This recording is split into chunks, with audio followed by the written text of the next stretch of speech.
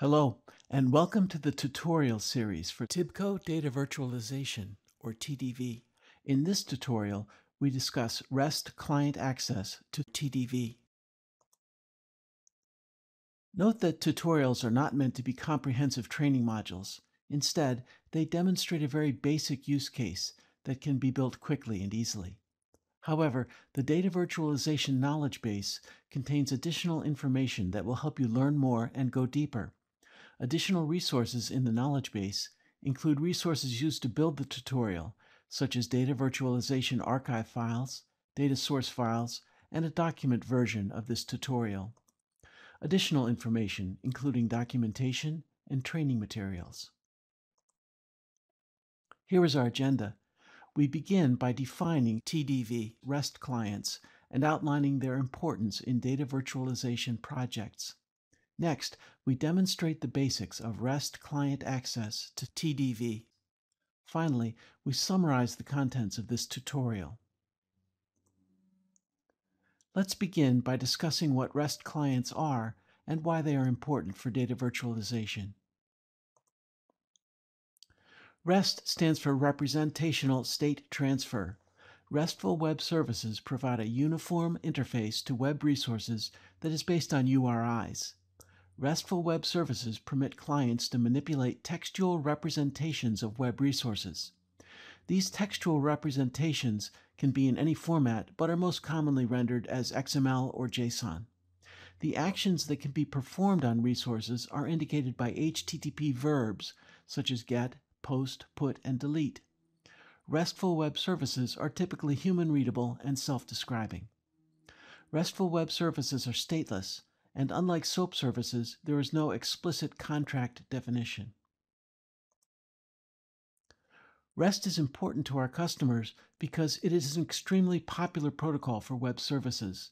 Many software developers consider it to be a universal API for client-server communication over networks.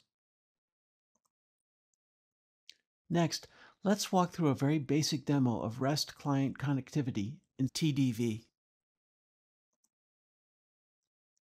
Here is the business problem that we illustrate in this demo. Client software makes REST calls to TDV in order to retrieve federated data for presentation. We will use TDV's REST capabilities to enable this client access. You can easily build the resources needed for this tutorial from scratch. However, users may import a CAR file that is available with the additional resources that accompany this tutorial. The tutorial requires a single stored procedure, which is shown here. In general, it is not a good practice to publish an entire view as a web service because the result could be extremely large. Therefore, we use this simple stored procedure to force the consumer to filter the data request. The procedure defines a single input parameter that accepts all or part of a company name.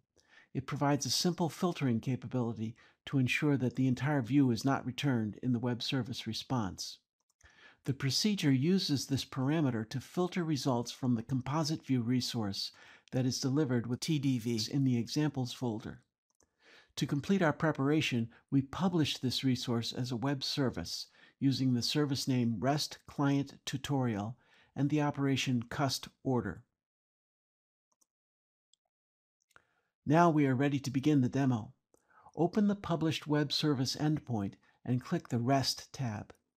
On the center panel, make sure the cust order operation is selected. Scroll down to endpoint URLs. TDV lets us call the web service in 4 different ways. We can choose HTTP or HTTPS as the transport, and JSON or XML as the data format. Double-click the URL for HTTP XML, and it is placed on the clipboard. Our first client test is very simple. Just paste the URL into a browser. Note that the URL contains a template for the filter parameter. The value you must supply is represented by the text in curly braces. Enter a value for the filter and execute the URL.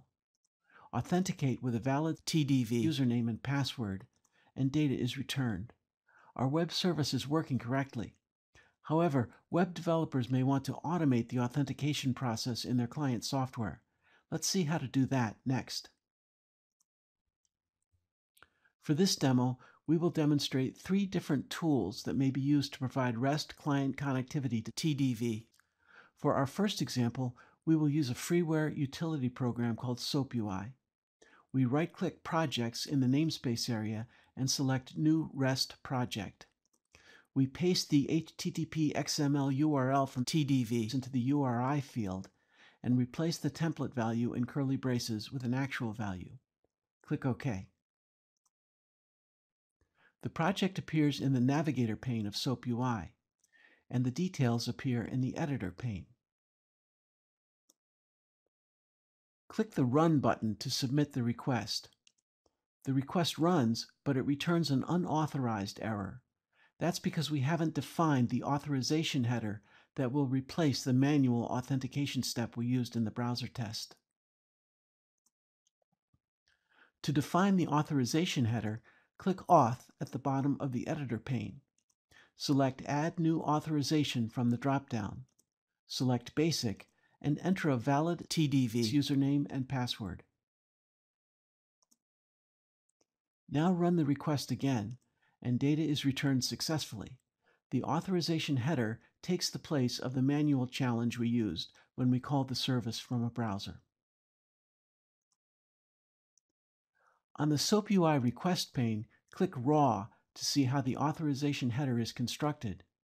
Its name is Authorization, and its contents consists of the word BASIC followed by a space, followed by the username and password converted to base64 format. Another way to test client access is to use curl, which is a popular freeware command line utility and programming library. After installing curl, you can run it from the command line. Specify the get verb, the username and password, and the URL. The data is returned. Finally, let's test access to the web service using the Chrome Advanced REST Client. This is a Chrome extension that can be installed from the Chrome App Store, but it is launched from a desktop shortcut, not from the browser. Enter the URL for the web service, make sure the get verb is selected, and click Add Header. Begin typing the word authorization in the header name field, and you will be able to select it from the list that appears. Now click the Edit button for the header value. Enter the username and password and click Select. The value is converted to base64. Click Send, and the data is returned. We have tested REST client access to TDV using SoapUI, curl, and the Chrome Advanced REST Client. Our demo is complete. Let's summarize what we have seen in this tutorial. REST stands for Representational State Transfer. RESTful web services provide a uniform interface to web resources that is based on URIs. RESTful web services permit clients to manipulate textual representations of web resources. These textual representations can be in any format, but are most commonly rendered as XML or JSON. The actions that can be performed on resources are indicated by HTTP verbs such as get, post, put, and delete. RESTful web services are typically human-readable and self-describing. RESTful web services are stateless, and unlike SOAP services, there is no explicit contract definition. REST is important to our customers because it is an extremely popular protocol for web services. Many software developers consider it to be a universal API for client-server communication over networks. As you work with REST client access in TDV, keep these key takeaways in mind. When you publish TDV resource as a web service, both REST and SOAP access are automatically enabled. For RESTful web services, you can choose HTTP or HTTPS transport, and you can choose XML or JSON data formats. After completing this tutorial, you are ready to make your work available to external clients. Use your learning from this tutorial to create RESTful client connections to TDV. Leverage your knowledge to use both XML and JSON data formats. Use other tutorials to learn how to explore additional client protocols, such as SOAP, JDBC, ODBC, ADO.NET, and OData. Thank you.